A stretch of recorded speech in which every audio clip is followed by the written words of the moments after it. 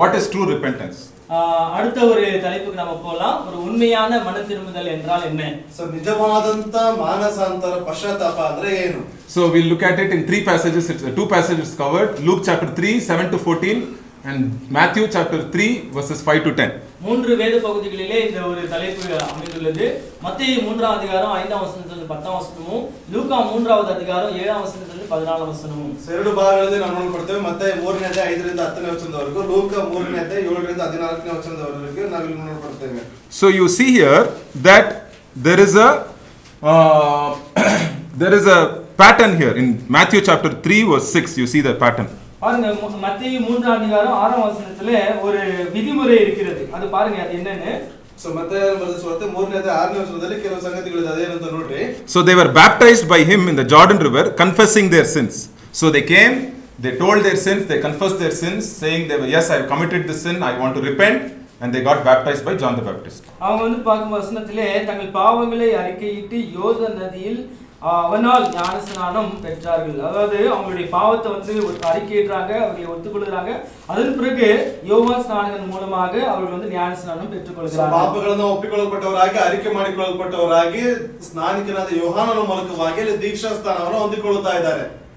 So now what happens, God is at this point, God is very angry with the country of Israel because they have rejected God, they have gone after false gods. So God's anger is about to be poured on the children of Israel.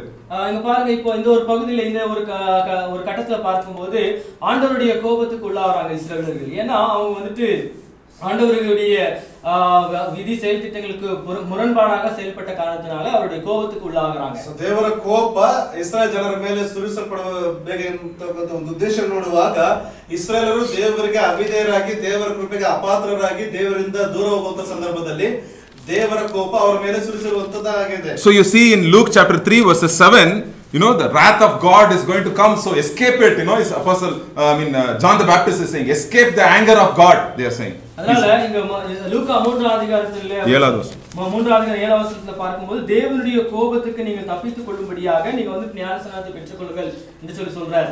So ಇಲ್ಲಿ ನೋಡ್ತೇವೆ, ದೇವ ಕೋಪದಿಂದ ತಪ್ಪಿಸಿಕೊಳ್ಳುವುದಕ್ಕಾಗಿ ನೀವೆಲ್ಲರೂ ದೀಕ್ಷಾಸ್ನಾನ ಮಾಡಿಸಿಕೊಳ್ಳಿರಿ ಎಂಬುದಾಗಿ ಅಲ್ಲಿ ಹೇಳ್ತಾ ಇದ್ದಾರೆ. So here what is happening in verse 8, he says, therefore produce fruit consistent with repentance. So repentance always produces what? A fruit. So அதனால 8ஆம் வசனத்துல அவர் சொல்றாரு, மனந்திரும்புதலுக்கு ஏற்ற கனிகளை கொடுங்கள் என்று சொல்லி. அப்போ மனந்திரும்புதல் வந்துட்டு ஏற்ற கனிகளை வந்துட்டு கொடுக்க ஒரு வழிவகுக்குமாகும். So ದೇವರಿಗೆ ತಿರುಗಿಕೊಳ್ಳಲ್ಪಟ್ಟವರಾಗಿ ಅದಕ್ಕೆ ತಕ್ಕ ಫಲಗಳನ್ನು ದೇವರಿಗಾಗಿ ಕೊಡಲ್ಪಡಿರಿ ಎಂಬುದಾಗಿ ಇಲ್ಲಿ ನೋಡುತ್ತೇವೆ. So here many people, because they were saying in verse 8 it says, oh, Abraham is our father, we belong to Abraham's generation, so God, we are so special people, we are so special. So they are committing sins, they are living wrong way, but they are saying Abraham is our father. They think Abraham, just because they born in certain caste, just because they born in the lineage of Abraham, that means God will be very happy with them.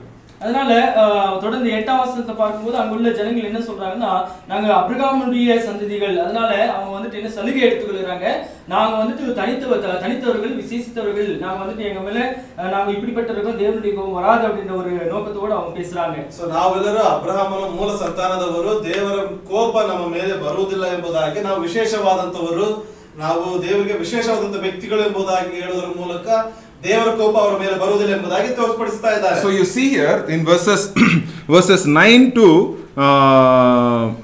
to 14, he says some examples of what is the fruit of repentance. அவர் தொடர்ந்து வந்துட்டு இந்த ஞானஸ்நானத்தினுடைய ஏற்ற கனிகள்னா என்ன அப்படின்ற ஒரு காரியத்தை குறித்து 9ஆம் வசனத்திலிருந்து 14ஆம் வசனத்துல அவர் குறிப்பிடுகிறார். சோ ಅದರ ಫಲಗಳ ಕುರಿತಾಗಿ 9ನೇ ವಚನದಿಂದ 14ನೇ ವಚನದವರೆಗೂ ಕೆಲವು ಫಲಗಳ ಕುರಿತಾಗಿ ಅಲ್ಲಿ ಬರೆಯಲ್ಪಡ್ತಾ ಇದ್ದಾರೆ. So he is saying that that if you have two clothes, you give it to one who does not have clothes. So be generous, don't be kanjus, be generous.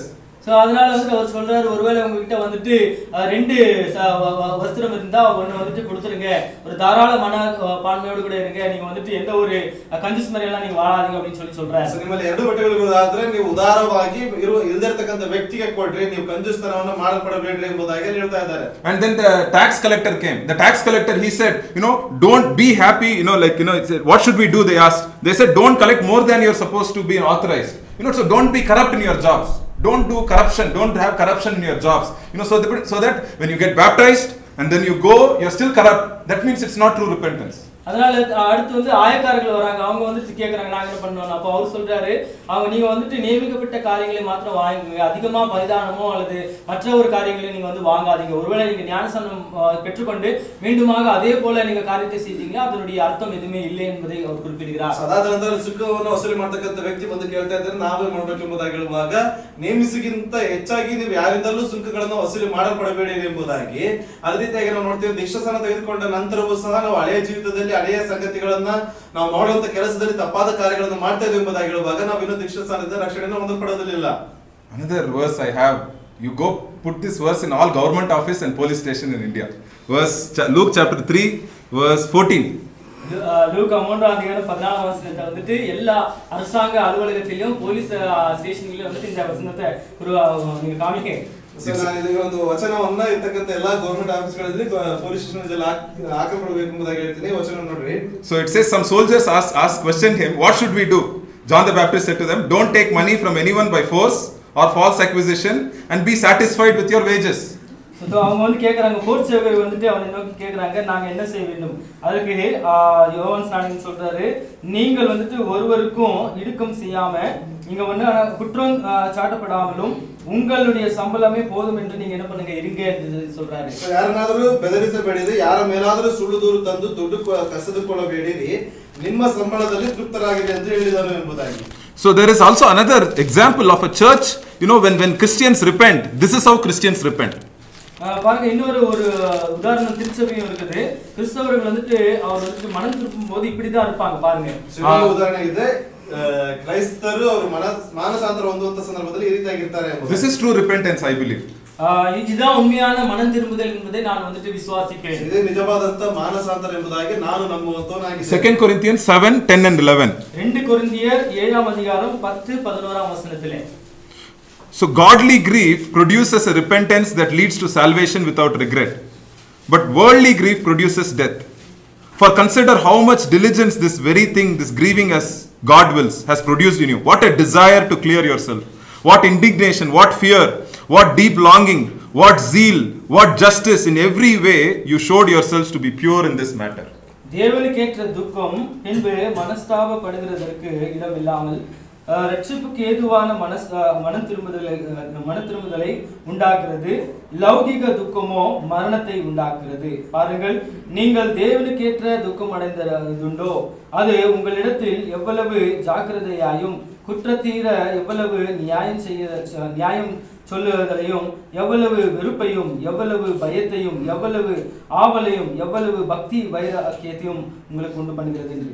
ದೇವರ ಚಿತ್ತಾನುಸಾರವಾಗಿ ದುಃಖವು ಮಾನಸಾಂತರವನ್ನು ಉಂಟು ಮಾಡಿ ರಕ್ಷಣೆಗೆ ಕಾರಣವಾಗಿದೆ. ಆ ಮಾನಸಾಂತರದಲ್ಲಿ ಪಶ್ಚಾತ್ತಾಪಕ್ಕೆ ಆಸ್ಪದವಿಲ್ಲ, ಆದರೆ ಲೋಕದಲ್ಲಿರುವಂತಹ ದುಃಖವು ಮರಣವನ್ನುಂಟು ಮಾಡುತ್ತದೆ. ನೀವು ದೇವರ ಚಿತ್ತಾನುಸಾರವಾಗಿ ಪಟ್ಟ ದುಃಖವು ನಿಮಗೆ ಎಂಥ ತಹತಹದ ಉಂಟು ಮಾಡಿತ್ತು ನೋಡಿರಿ. ನೀವು ನಿರ್ದೋಷಿಗಳೆಂದು ಸ್ಥಾಪಿಸುವುದಕ್ಕೆ ಎಷ್ಟೋ ಪ್ರಯಾಸ ಪಟ್ಟಿರಿ, ಎಷ್ಟೋ ಮನವೃತ್ತಿಯನ್ನು ಅನುಭವಿಸಿದ್ದೀರಿ, ಎಂತ ಭಯವನ್ನ ಎಂತ ಹಂಬಲವನ್ನು ತೋರಿದ್ದೀರಿ, ಮಾನಹಾನಿಗಾಗಿ ಎಷ್ಟು ರೋಷವನ್ನು ಶಿಕ್ಷೆ ಮಾಡಿದ್ದೀರಿ. ನೀವು ಈ ಕಾರ್ಯಕ್ಕೆ ಸೇರಿದವರಲ್ಲ ಎಂಬುದನ್ನು ಎಲ್ಲಾ ವಿಧದಲ್ಲಿ ತೋರಿಸಿದ್ದೀರಿ. So this Corinthian church was serious about their sins. When they committed something against the Lord, they went to the Lord and said, Lord, we have done all these things against you, and they really repented from all the things that Apostle Paul was telling them about. பாருங்க இந்த கொரிந்திய திருச்சபை மக்கள் வந்துட்டு எப்படிப்பட்டவங்க. பவுல் வந்துட்டு இதெல்லாம் சுட்டி காட்டும் போது அவர்கள் உண்மையாய் மனஸ்தாபப்பட்டு மனம் திரும்புறாங்க.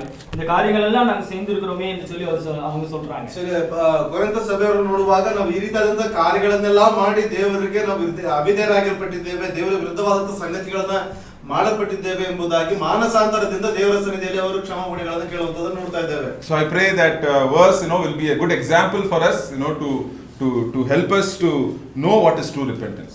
அதனால இது சொல்லப்பட்ட வசனங்கள் எல்லாம் வந்துட்டு உண்மையான ஒரு ஞானஸ்நானம் என்ன, உண்மையான மனம் திரும்புதல் என்ன என்பதை நமக்கு போதிக்க அது யோகனமா இருக்கும். ಸೊ ಹೇಳಿರ್ತಕ್ಕಂಥ ವಾಕ್ಯಗಳೆಲ್ಲವೂ ನಿಜವಾದಂತ ಮಾನಸಾಂತರ ಏನು ಎಂಬುದಾಗಿ ತಿಳಿಸಿಕೊಡುತ್ತದೆ ಎಂಬುದಾಗಿ ನಾನು ನಂಬಲ್ಪಟ್ಟಂತವನಾಗಿದ್ದೇನೆ.